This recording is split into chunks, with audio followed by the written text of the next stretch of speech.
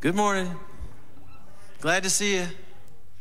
Glad you braved the weather, the ice, the storm that people up north laugh at us for getting all freaked out when there's a little bit of precipitation. We're glad you're here this morning. We're going to sing. We're going to lift our voices in praise. So I hope you're ready. Here we go.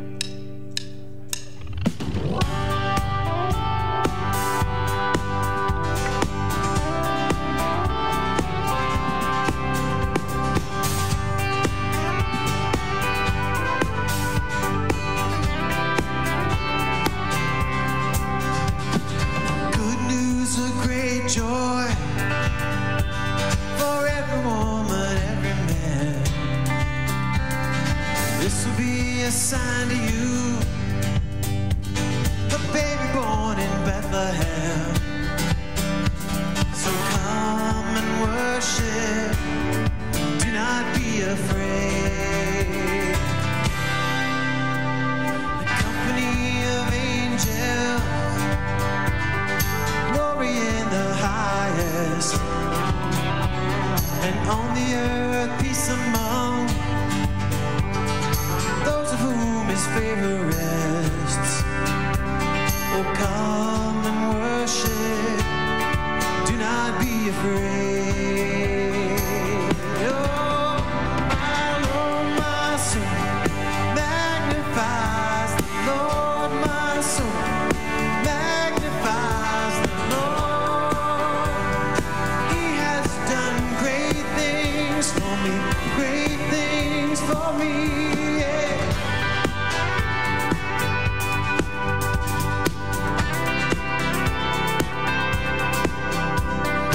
Unto you a child is born, unto us a son is given. Let every heart prepare his throne, and every nation under heaven. Oh, come and worship, do not be afraid. Oh, my soul magnifies the Lord, my soul magnifies the Lord. He has done great things for me, great things for me. My soul magnifies the Lord, my soul magnifies the Lord. He has done great things for me, great things for me, yeah.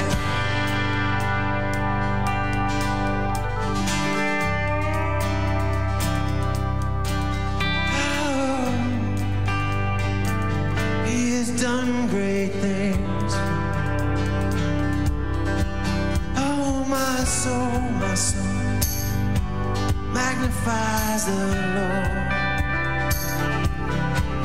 Let my soul magnify the Lord. Let's lift it up now, okay? Come on. Join me. My soul magnifies the Lord. My soul magnifies the Lord.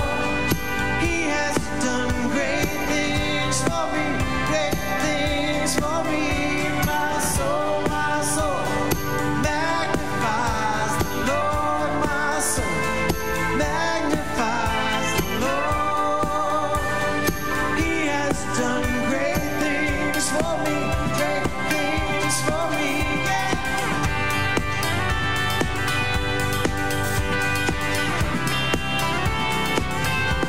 Oh, my soul.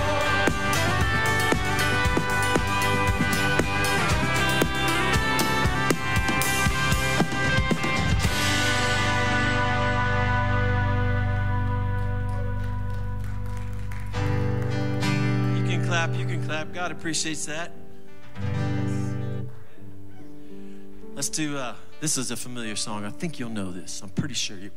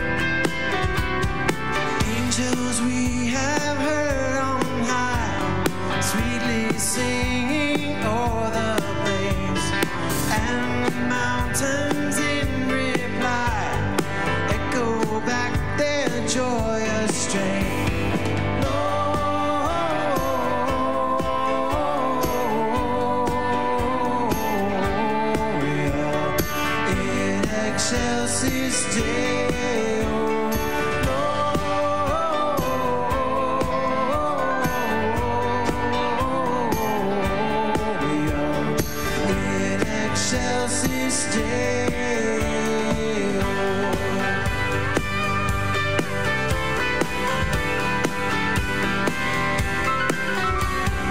Shepherds, why this jubilee? Why your joyous strains prolong? What the gladsome tidings be, which inspire this heavenly song?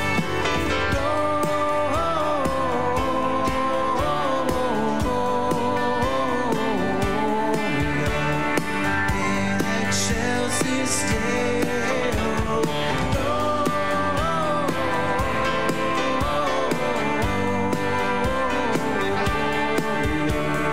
In excelsis Deo.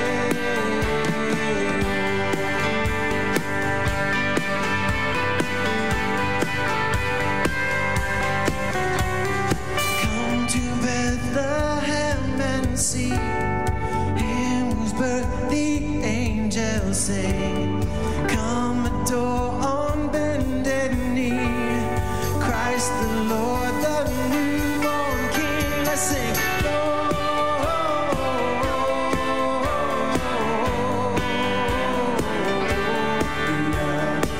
In excelsis Deo.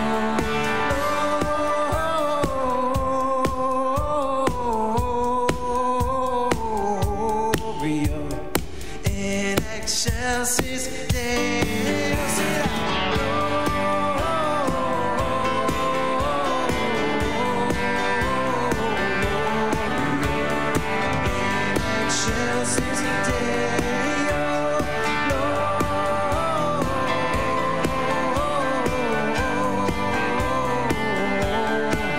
out. In excelsis In excelsis Deo.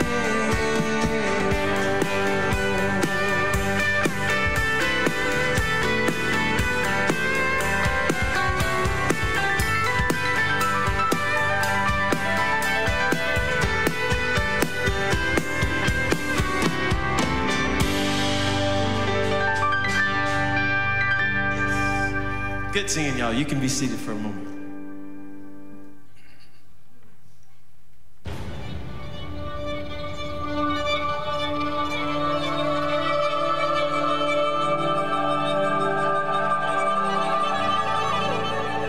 Gambaru. Roughly translated, the Japanese word means to tough it out, to overcome obstacles, to persevere, to press on through tough times, focusing on the importance of finishing a task and never stopping until a goal is achieved. Who would have thought that a Southern girl from Alabama and a farm boy from Missouri would end up in Japan and find this to be our story?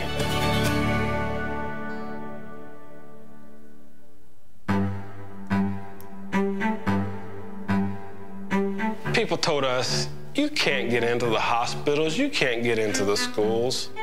And God has opened doors for us to go in and minister.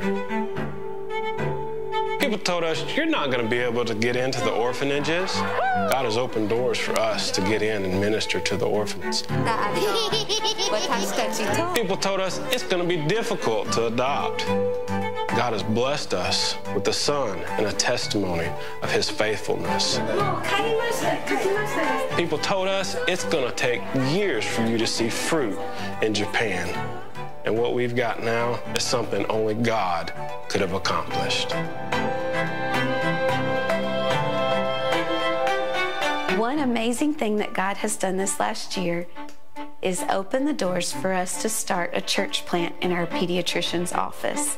We met Dr. Shimizu when one of our children was sick. Come to find out, Shimizu Sensei was also a believer who had a heart to use her business and her clinic to reach out to the Japanese people. Japanese do not readily enter churches, so even if the gospel is shared inside the church, most Japanese will not have a chance to hear the gospel. However, hospitals, schools, nursing homes, and other things like this always have people coming to them. If in those places they are able to encounter the gospel, then lots of Japanese will have an opportunity to hear the gospel.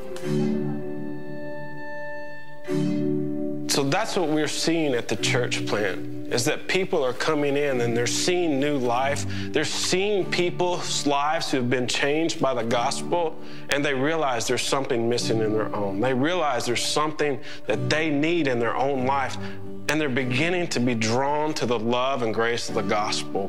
I always felt something was missing before. After knowing God, I always feel a sense of security in my heart. Even though I have everyday worries and problems, I always talk to Jesus honestly, and He gives me peace. I guess what makes me emotional about seeing lives change is it's nothing I can do. God calls us to be obedient, but really the work is totally dependent upon Him and what He has planned. It makes the hard days worth it to be able to see Him really, truly working. だけじゃなくて、本当に全部そのこと。 We are overwhelmed by the work of God's grace in our lives. We know that the only hope for the people of Japan is the message of the gospel. And it's because of that we're compelled to continue working in this country.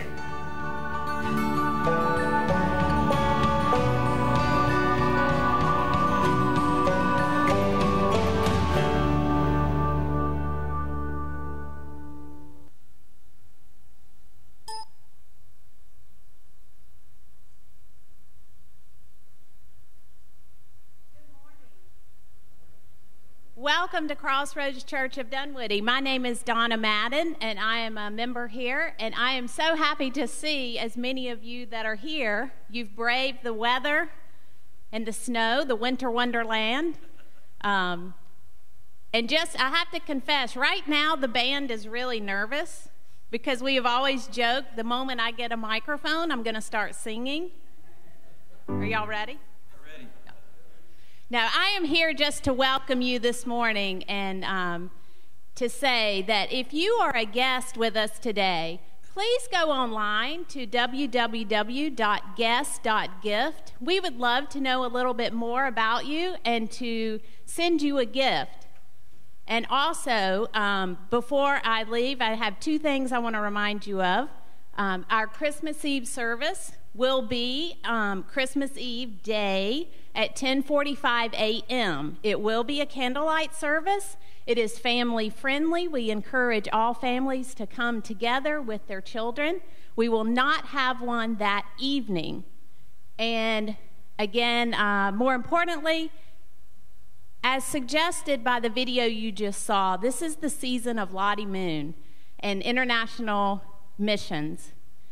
And just last week, we had our World Impact Conference to introduce and to just celebrate the missions that Crossroads Church of Dunwoody is involved in. And we ask that you prayerfully consider what you may be able to pledge for the upcoming year, 2018, for our missions efforts. And if you need any other information about what missions we're involved in, feel free to ask anyone on staff, call us at the church office, and we will just guide you through that. But again, welcome, and let's sing some more songs.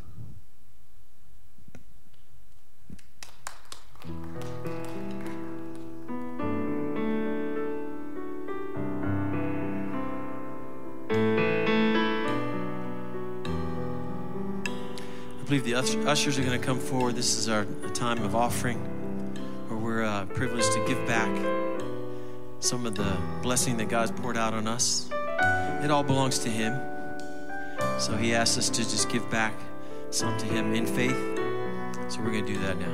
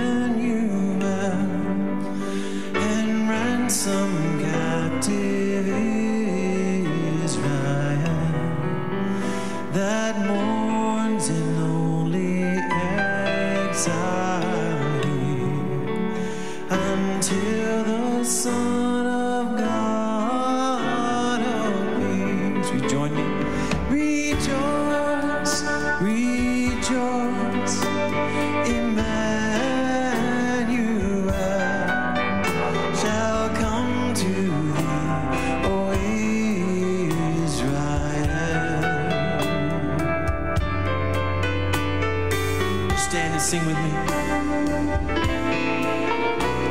Oh, come thou day spring, come and cheer our spirits by thine advent here.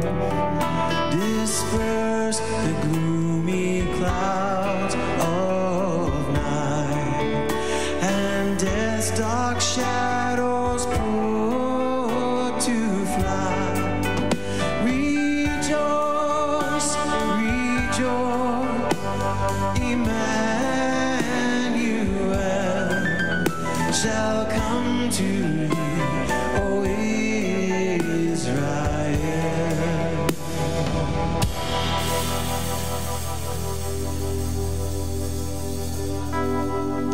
Oh, come, O Key of David, come and open wide our heavenly home. Make safe for us the heavenward road, and bar the way to death's abode.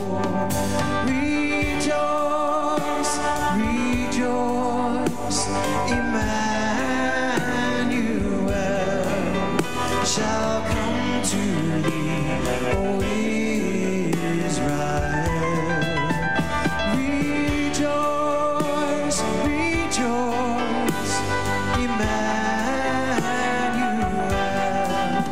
shall come to thee, O Israel.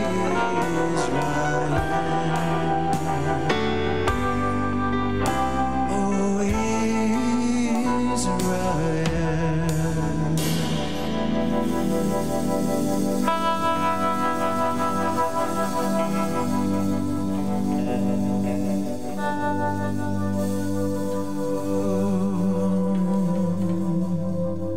my Jesus, I love thee. I know thou art mine. For thee all the follies of sin I resign. My gracious Redeemer, my Savior art thou. If ever I loved thee, my Jesus, 'tis now.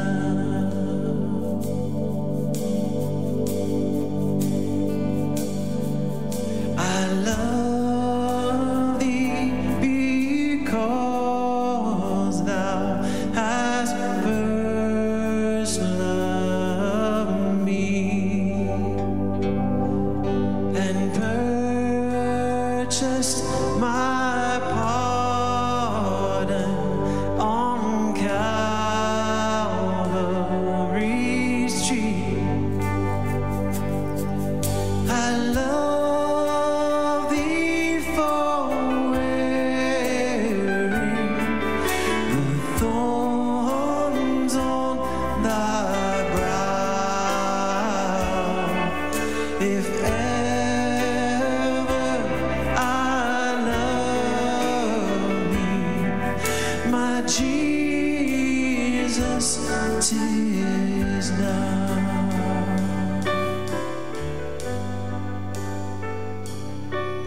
In mansions of glory and endless delight,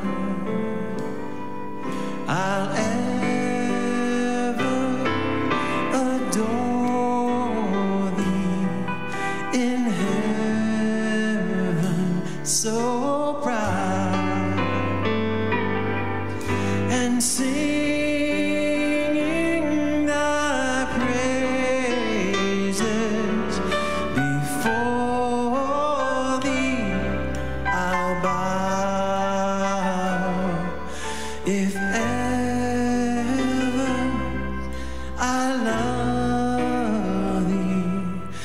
my Jesus, 'tis now. Oh, if ever I love thee, my Jesus, 'tis now.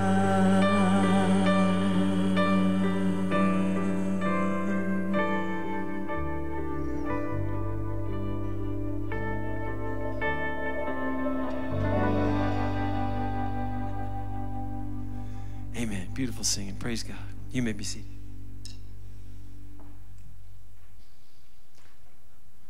That's a great season to bring some of those songs back and just remind us how precious of a gift we've been given at Christmas through Jesus Christ. I'm thankful that you're here. How many of you got snow at your house?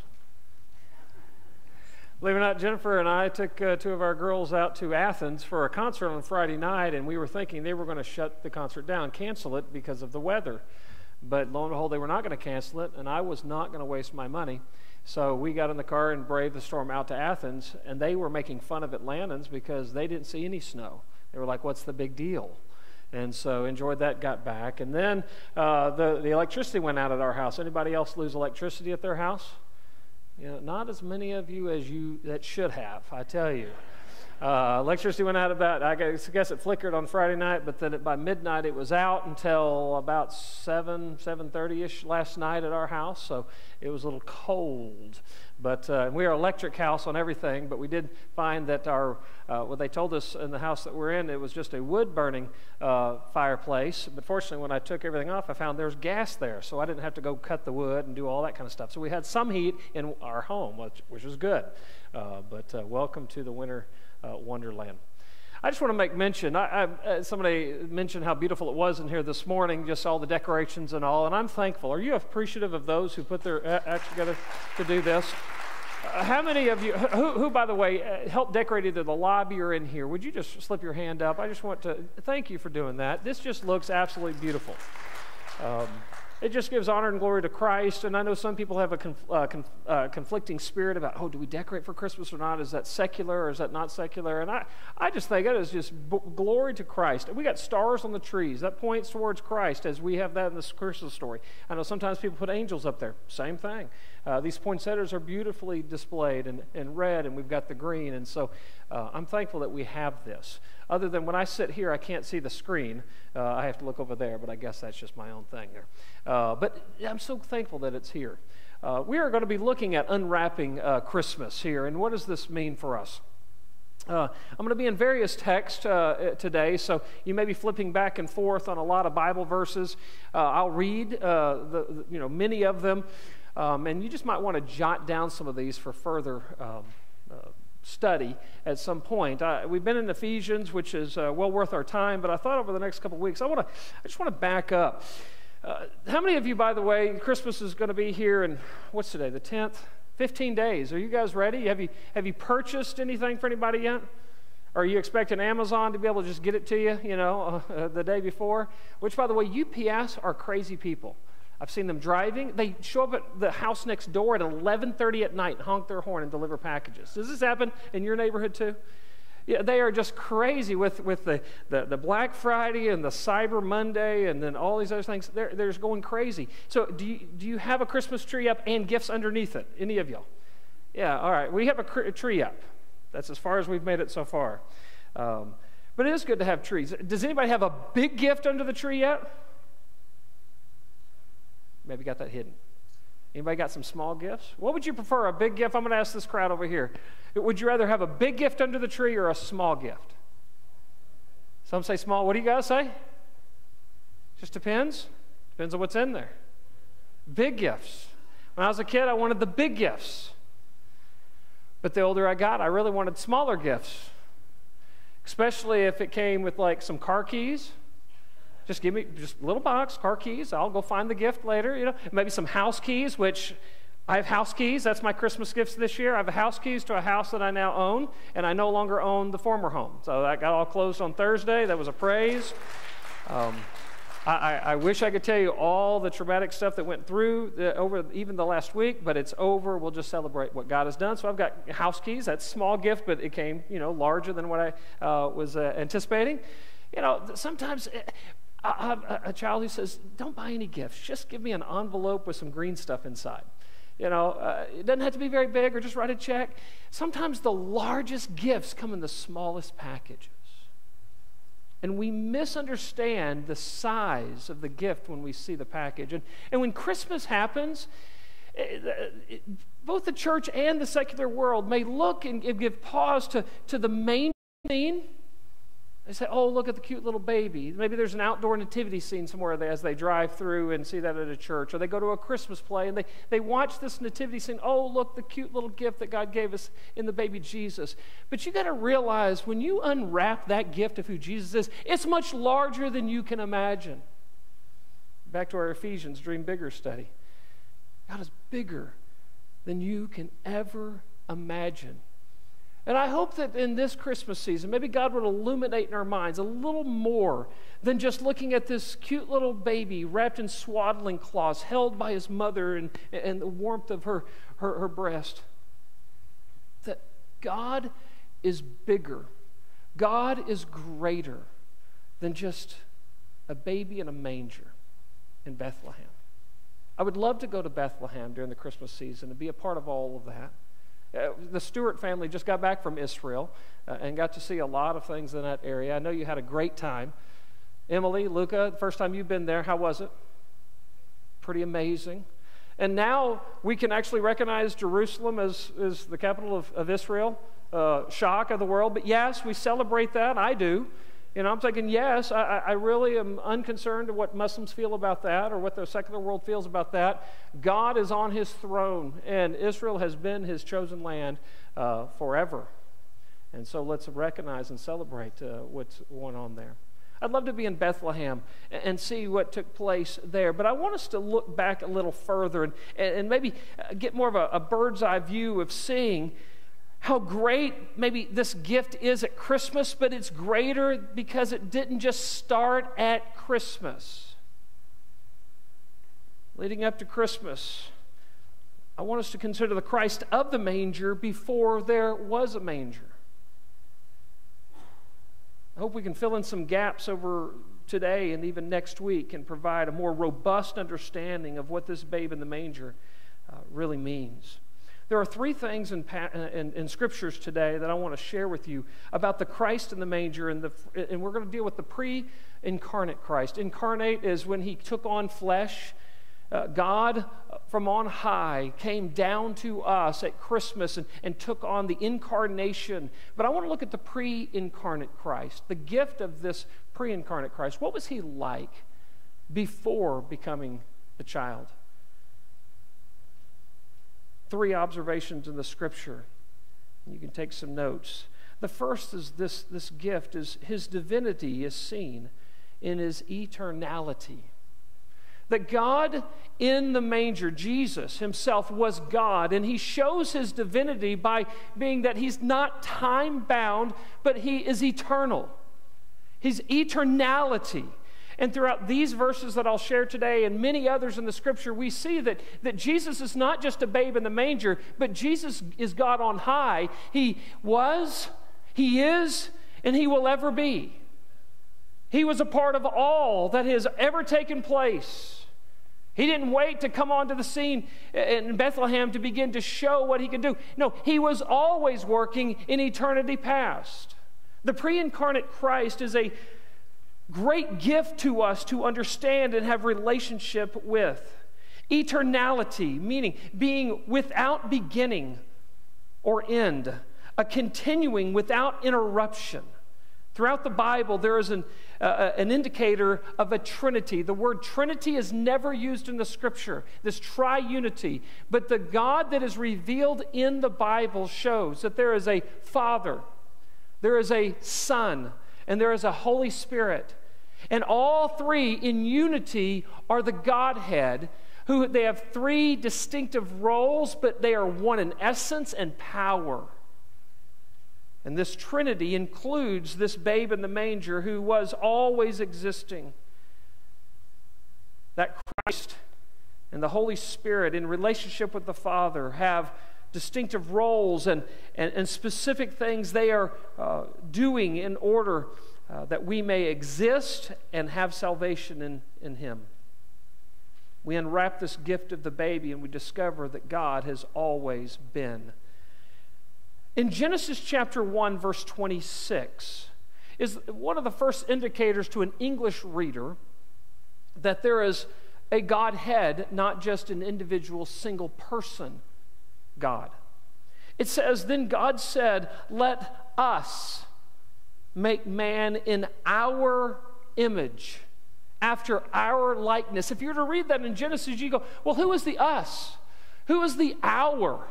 Why is there this plural language when it's speaking of God? Is God speaking of the angels? Are they the creators? Are they the ones who are making man? Well, certainly not. You see no power like that in the Bible. And so it must be that the God who speaks here, there is more than one individual involved here. There is one God, but He is manifested in three distinct persons: the Father, the Son, and the Holy Spirit. Now, we didn't say Father, Son, and Holy Spirit in this text, but we are given indication that there's a plurality working in unison here. Let us make man in our image. Now, if you were a Hebrew reader, you would have noticed this already in the text if you go back up to Genesis chapter 1, verse 1. Even as a small child living in church, you would memorize this verse, that in the beginning God created the heaven and the earth. The term God there, the phrase God there, is Elohim, which is plural, not singular. Elohim, there is a plurality in unison that is God. So we speak about the babe in the manger, but we must realize that He was all at the beginning as well. The Father, Son, and the Holy Spirit working together in unison.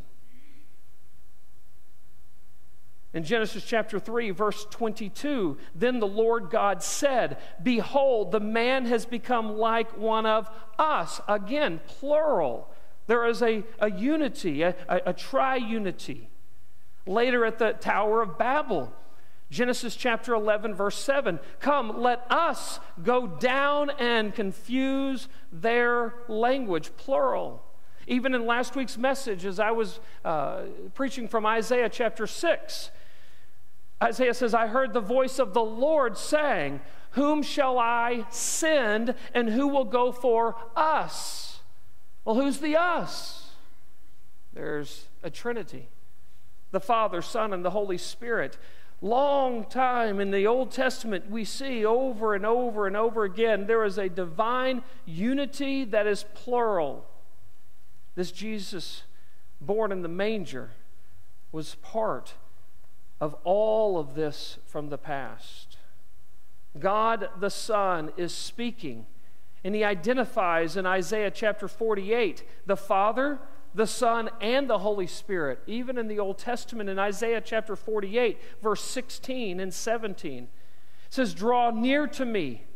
Hear this. This is the Christ Himself, I believe, speaking, that "From the beginning I have not spoken in secret. From the time it came to be, I have been there. And now the Lord God," speaking of the Father, "has sent me and His Spirit."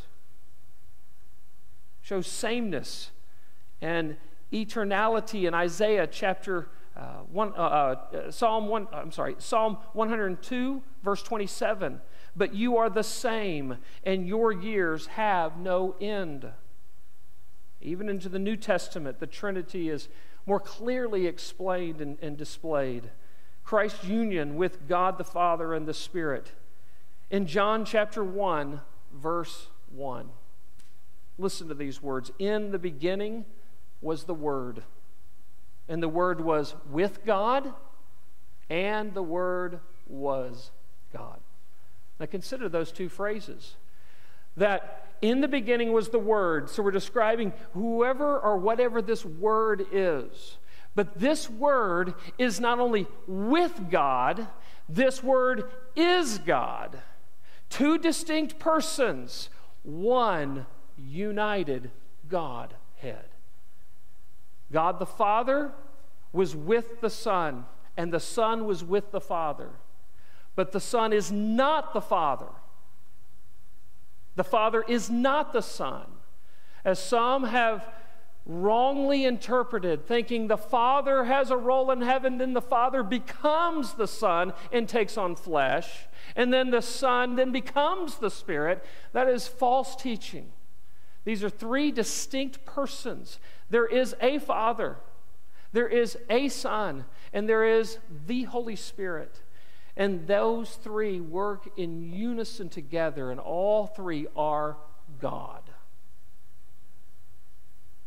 May help you to understand as you read through Scripture how the Trinity works. So this babe in the manger, when he grows up and prays to the Father, he's not praying to himself. He literally is praying to the Father, who is God. But he has not given up his divinity. He is God himself as well. But they have an intimate relationship. Jesus communicated this eternal existence and relationship with God the Father, who is distinct. In the high priestly prayer that he prays in John chapter 17, verse 5, this Lord who is looking at dying on the cross the night before prays to the Father, and he says these words, "And now, Father, glorify me in your presence with the glory that I had with you before the world existed." His eternality, he has been eternal. There was a time that Jesus was with the Father and full of glory. And now that he has taken on flesh and is looking at dying on the cross, the night before he's praying, that the glory you gave me in your presence, now that glory I had with you before the world existed. Jesus communicated this eternal love with God the Father as well in the same prayer. In John chapter 17, verse 24, "Father, I desire that they also," speaking of the disciples, "that they also, whom you have given me, may be with me where I am, to see my glory that you have given me, because you loved me before the foundation of the world." I was with you before the existence of the world. You have loved me. We have an eternal love between each other, the Father, the Son, and the Holy Spirit. Now I've taken on flesh, and I'm praying. Now that I have flesh, I'm praying that these disciples will understand and love me and see the glory that you've given me, just in the same love that we have had from all eternity.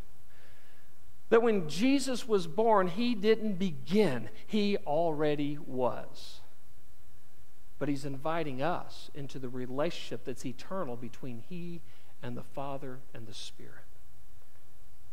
This little babe in the manger is much bigger than we could ever imagine, and his divinity is seen in his eternality. He was, he is, and he will always be. Let's consider some other aspects and attributes of this babe in the manger prior to in his pre-incarnate state. Jesus himself was involved in creation. Not only eternity past, before all of creation taking place, but when creation was taking place, Jesus was not a passive observer. He was an intimate involver and an initiator along with the Father and the Spirit. Not only was Jesus with God, not only Jesus was God, he was fully involved in creating this world and creating your life. Rather than first seeing Jesus as a baby in the manger, appearing helpless and needy, we ought to see Jesus as the great God and creator of our lives, and recognize it is him, or recognize it is us who need him to wrap us in swaddling clothes. In Psalm 102, verse 25, "Of old you laid the foundation of the earth, and the heavens are the work of your hands." Well, certainly we could read that and say, well, that's certainly God the Father. But do you understand that Jesus was there creating as well? Let me share some other verses with you. In John chapter 1, verse 3, "All things," speaking of the Word that we just spoke of, the Word who was with God and the Word who is God, "all things were made through him." This Word, Jesus himself, who was with the Father and is God. All things were made through him, and without him, without Jesus himself, without him was not anything made that was made. We think of this baby born of Mary and in this manger. Do you realize he was the creator of all, and without him, nothing would have been made? In 1 Corinthians chapter 8, verse 6, yet for us there is one God, the Father, from whom are all things and from whom we exist, and one Lord, Jesus Christ, through whom are all things and through whom we exist. There's one God, it says. The Father and Jesus, who is our Lord.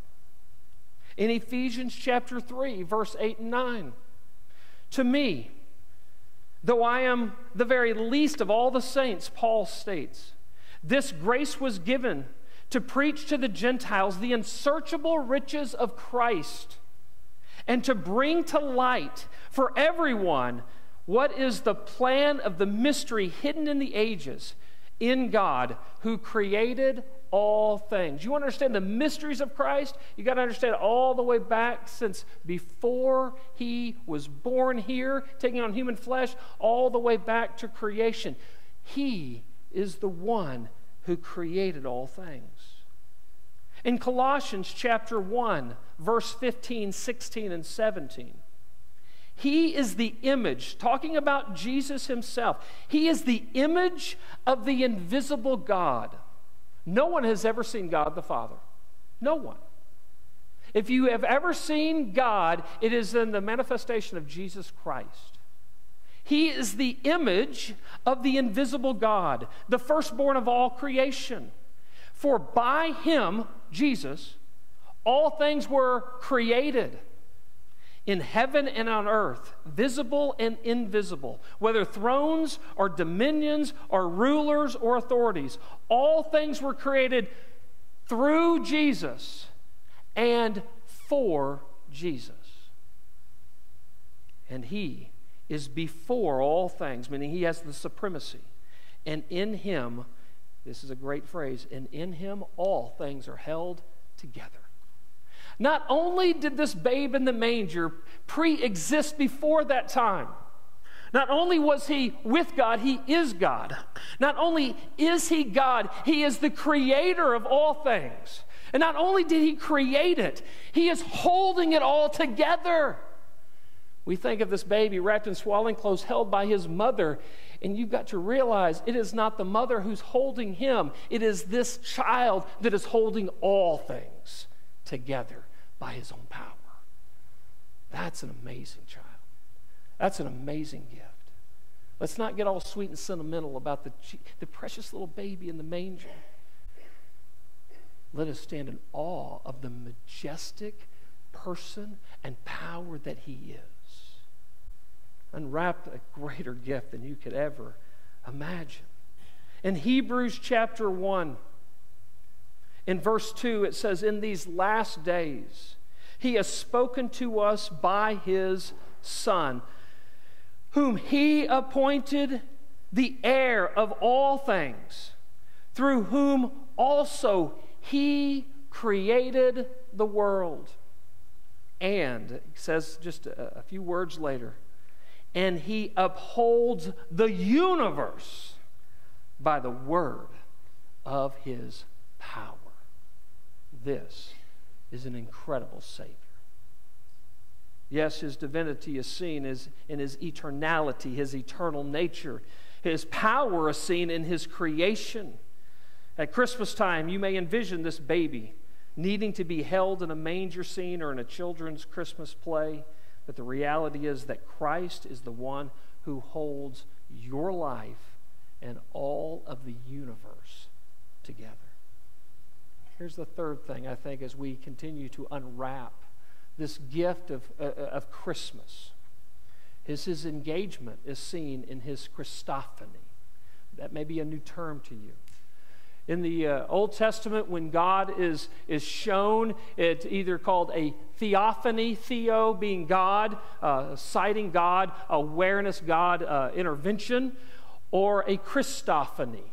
You know, Christ has been displayed or shown in time in certain lives.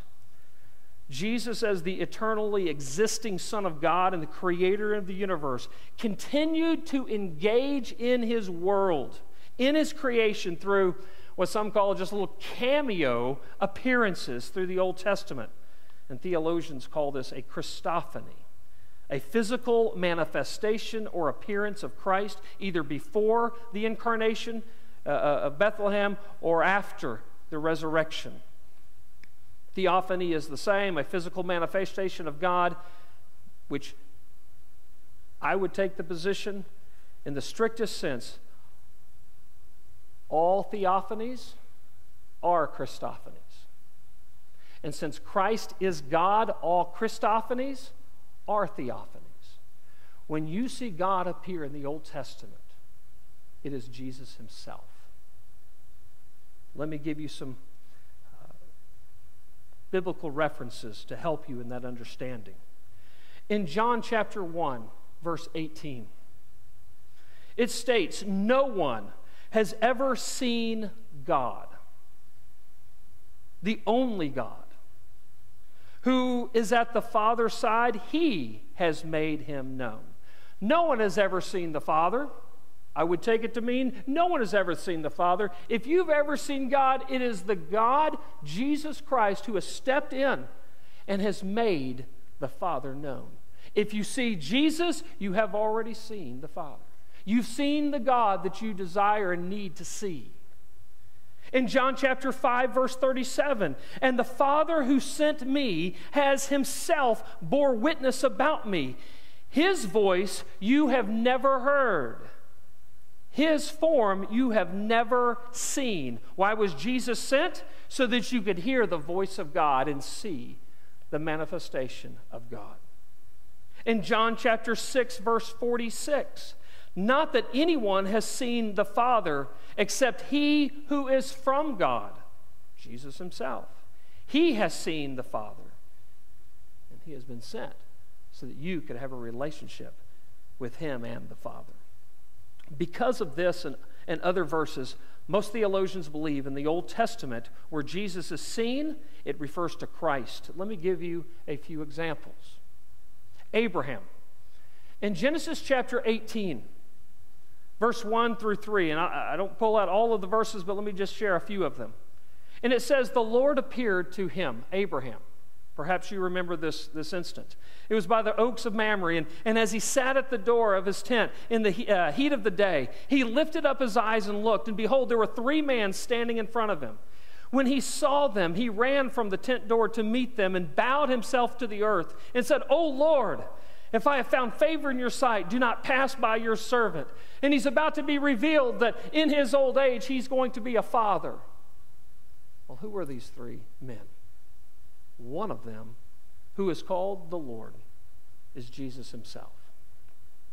The manifestation of God, who has appeared in his pre-incarnate state, taking on the form of a man to speak to his servant. A little later in Genesis chapter 22, I believe this is another instance where Jesus steps in way before Bethlehem and speaks to his servant Abraham. Abraham had been called to sacrifice his son Isaac. And it says here, "The angel of the Lord." Now, this is a phrase that's very fascinating in the Old Testament. "The angel of the Lord called to him from heaven and said, 'Abraham, Abraham.' And he said, 'Here am I,' or 'Here I am.' He said, 'Do not lay a hand on the boy or do anything to him. For now I know that you fear God, seeing you have not withheld your son, your only son, from me.'" I believe that is the voice of Jesus speaking to him. Interesting that Abraham has been asked to sacrifice his son Isaac. And he got to the point of doing it, but he's held back. An angel holds his arm, he's held back from doing so. And I believe he was being spoken to by the one who would be the son that would take the slaughter. Christ appeared to Abraham to keep him from sacrificing his son, and then he goes on and promises blessings. In Genesis chapter 32, Jacob, you recall, had a wrestling match over the evening with the Lord, an angel of the Lord. Because of the way the worship took place in that moment, I am not convinced it's just an angel. An angel never receives worship. You see that when men bow down to true angels of God, they will reject that worship. I am not the Lord. But at times in the Old Testament, when it uses the phrase angel of the Lord, and they receive that worship, I'm absolutely convinced this is God.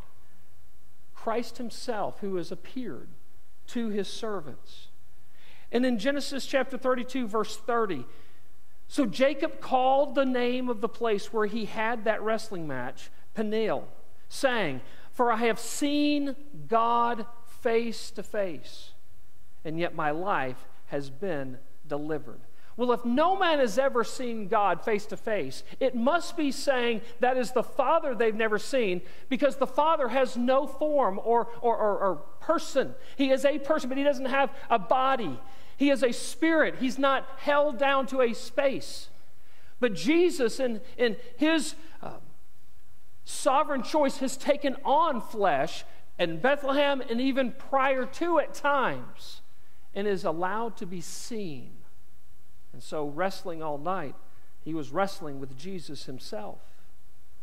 In the book of Judges, chapter 2, it says, the angel of the Lord went up from Gilgal to Bochim, and he said, I brought you up out of Egypt and brought you into the land that I swore to give to your fathers. I said, I will never break my covenant with you. Pause just for a moment. When it says the angel of the Lord there, how do you know if that's the angel or if that's God? Well, when you read in the context, you realize no angel ever makes a covenant with people. This angel doesn't say, I have a covenant between Israel and myself. No, an angel does not have that position. And so here it must be the Lord himself, and I believe Jesus, who is speaking, because no one's ever heard the voice of the Father, but only through the manifestation of the Father through the Son. So the angel of the Lord who went up, and he says, I brought you out of from Egypt and brought you into the land that I swore to give to your fathers. And I said, I will never break my covenant with you, and you shall not make a covenant with the inhabitants of this land, and you shall break down their altars, but you have not obeyed my voice. And he goes through a chastisement of his people. The angel of the Lord warns and judges Israel, reminding them of the covenant that he had made. In Judges chapter 6, it says, and the angel of the Lord appeared to Gideon and said to him, the Lord is with you, O mighty man of valor. And there's a lengthier portion here that you could read. And you realize that it's Christ himself speaking to Gideon. Not all angel of the Lord appearances involve the pre-incarnate Christ, but most do. You look in the context, you see the worship that's being offered and received. You realize the covenant language that is spoken, and you see the power, and you realize it's not just an angel sent by God, it is God himself in Jesus Christ. This baby in the manger is a much bigger gift than you can imagine. This pre-incarnate Christ not only is eternal, he is not only the creator, he is intimately engaged in his creation way before that silent night.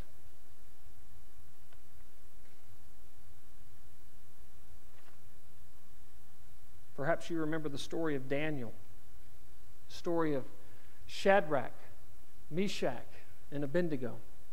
Or if you're more of a VeggieTales fan, they were Rack, Shack, and Benny. These three bold teenagers who wouldn't bow down and worship the golden image made by King Nebuchadnezzar. And as a consequence, they were thrown into the fiery furnace. While in there, a fourth man appears, and Nebuchadnezzar is up in arms over this. What's going on? How could they not be burning? And who is this other man in there? And he says in Daniel chapter 3, verse 24, King Nebuchadnezzar was astonished, rose up in haste. He declared to his counselors, "Did we not cast 3 men bound into the fire?" And they answered and said to the king, "Oh, true, O king." But he answered and said, "But I see 4 men unbound, walking in the midst of the fire, and they are not hurt. And the appearance of the fourth is like a son of the gods." No, it was just God himself in Jesus Christ. Last week, I mentioned Isaiah chapter 6, verse 1 through 8, and describing what's taking place there, that we might be motivated in our atonement to be motivated to do missions and evangelism. But I want to read this again for our hearing, and I want you to consider who is being displayed here. In the year that King Uzziah died, I saw the Lord sitting upon a throne, high and lifted up, and the train of his robe filled the temple. Above him stood the seraphim. Each of them had 6 wings, and 2 covered his face, and with 2 he covered his feet, and with 2 he flew. And one called to another and said, "Holy, holy, holy is the Lord of hosts. The whole earth is full of his glory." And the foundations of the threshold shook at the voice of him who called, and the house was filled with smoke. And after seeing this lofty vision before him, Isaiah responded, like the shepherds in the field, and like the wise men who came and bowed down. He said, "Woe to me, for I am lost. For I am a man of unclean lips, and I dwell in the midst of people of unclean lips. For my eyes have seen the King, the Lord of hosts." Then one of the seraphim flew to me, and having in his hand a burning coal, and he had taken with the tongs from the altar, and he touched my mouth and said, "Behold, this has touched your lips. Your guilt is taken away, and your sin is atoned for." And I heard the voice of the Lord saying, "Whom shall I send, and who will go for us?" And I said, "Here am I, send me." If there's any question about who Isaiah saw, you ought to look at John chapter 12. In all of John chapter 12, he's describing the greatness of Christ. And then he begins to quote Isaiah in various sections of Isaiah. But in chapter 12, verse 41, it says, Isaiah said these things because he saw his glory.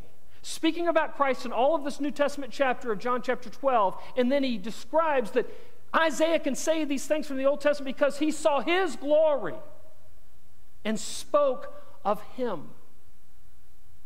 Isaiah's encounter with Jesus is the same picture that John has of Jesus in the book of Revelation.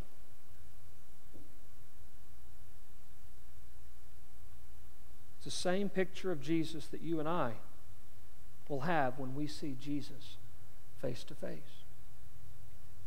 No longer a humble, marginalized baby in the manger, or a beaten, poor Galilean who has no place to lay his head.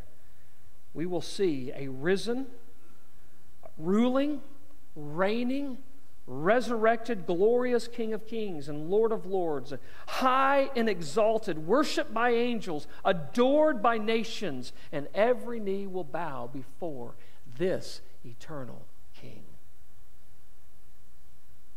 We will see the Lord who says in Revelation chapter 1, verse 8, "I am the Alpha and the Omega, the beginning and the end. Who was, or who is, who was, and who is to come. I am the Almighty." Is Christmas much bigger than we can imagine? This babe in the manger is not where it began, and it's not where it will end. This God has been eternal for all time. He has been intimately involved in creation in the lives of the people He created. This was just one component at Christmas in His grand plan throughout all of history. Yes, we pause to celebrate Christmas, but we ought to truly see how big this God and gift is for us, and how we ought to long to see Him face to face, the God who created us, the God who loves us, the God who is mighty and powerful and eternal. Let us pray together and consider this Christ as we prepare for His table. Father, it is in your grace that you illuminate your words in the Bible. And so many in our world don't give you any passing thought, but at Christmas time they may pause for a moment to see you as some weak, desolate, homeless baby in a manger that had no place to lay his head, and see you as humble and perhaps worthy of consideration, but not on the level that you deserve. For we as Christians may not even know how to speak of the Jesus who is much greater, that maybe when someone says, well, tell me about Jesus before Bethlehem, and we have very little to say. Father, I pray that you would embolden us with truth from your Bible that tells us Jesus is not just some homeless babe, but He is an eternal, majestic, powerful God. And He has been planning, not only at creation, but all time, to be intimately engaged, to draw men and women back to Himself, to glorify Him, and to satisfy us with the joy that only He can provide. Father, I pray that this Christmas season we would speak of that eternal great God, and not just some sentimental little God in a little package. Father, I pray that as we receive the Lord's table today, we would humble ourselves as we seek to see you face to face, that you would, like Isaiah, humble us, that we are people of unclean lips and among a midst of people of unclean lips. May you anoint us with your blood. Forgive us, and let us be reminded of what you provided, and let us live with the heartbeat of, here am I, send me, to proclaim your goodness, to praise your holy name, and to let every man, woman, boy, and girl know that this gift is for them. I pray in Jesus' name. Amen.